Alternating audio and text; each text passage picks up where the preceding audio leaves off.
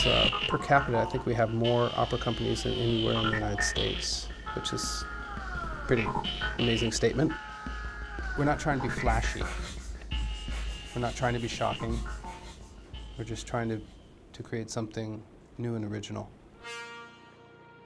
One of the great things about being a conductor is you enter and you turn your back and you just see the orchestra and the musicians and the singers on stage.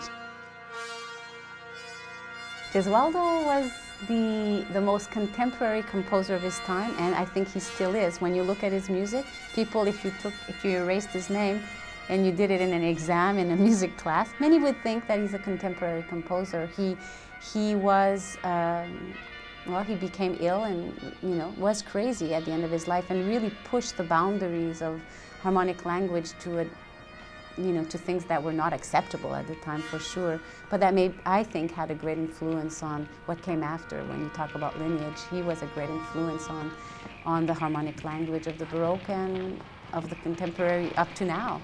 So I thought it would be really interesting, because he was so contemporary and so avant-garde, to use him as a subject matter for, and also his life is perfect. You kill your wife, you get poisoned, all these things. It's a great story for an opera.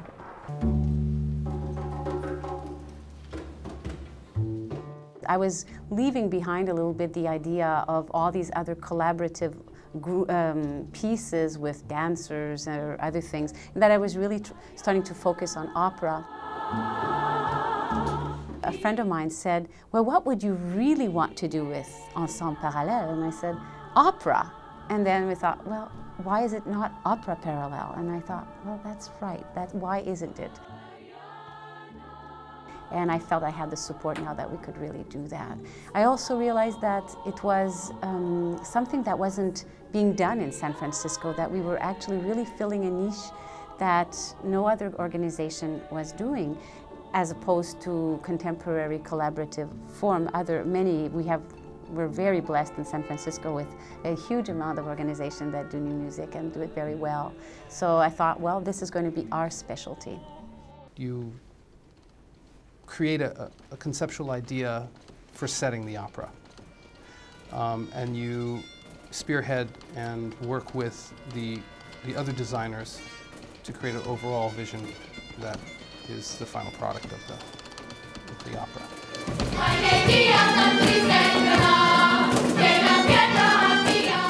I was very inspired to work with him because, in a way, the way he looked at the piece is very similar to the way I look at a score. It was very into the larger concept of the piece and then going into the detail. One of our mandates is to try and do interdisciplinary work, and there are so many great dancers and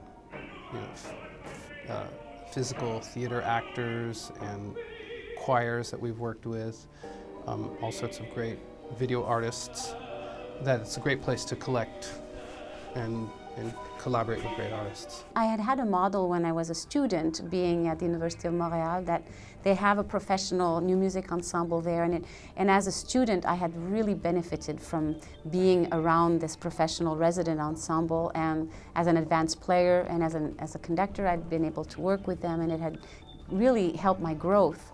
And I thought that one of my dreams was also to, at one point, have a professional resident ensemble in a good music institution, so that it would be an inspiration for the students in that institution, just like I had for me. Parallel Opera Lab is basically a laboratory, that allows us to germinate ideas technically and, work with different artists, designers, video artists, on any given project to sort of further the way we tell stories, and so to improve our ability to tell stories on stage.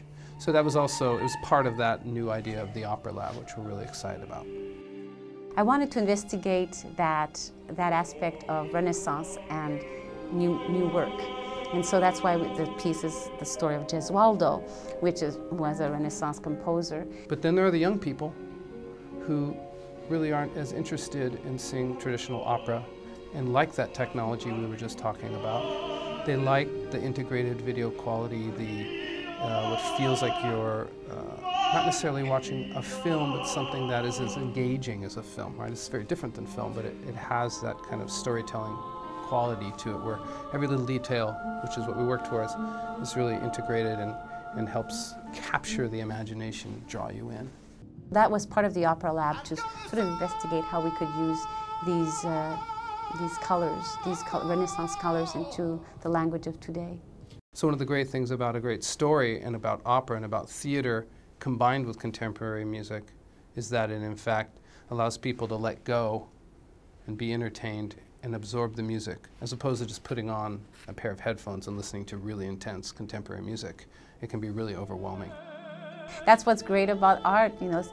Sometimes I worry if everyone loves it, I wonder, was it really good? Because you have to, you know, really great art probably has to have both, right? Some people really do not like it and some people like it. So I'm always concerned about that at times. But Opera Parallèle is used to sort of throwing something out there that's a little risky. I mean, I don't think we've ever done one project that couldn't have been you know, disliked by someone or torn apart. I mean, that's the whole point of what we're trying to do. But you know, I think you never take this for granted. You always work very hard on making sure that the next production is your best production, if you can.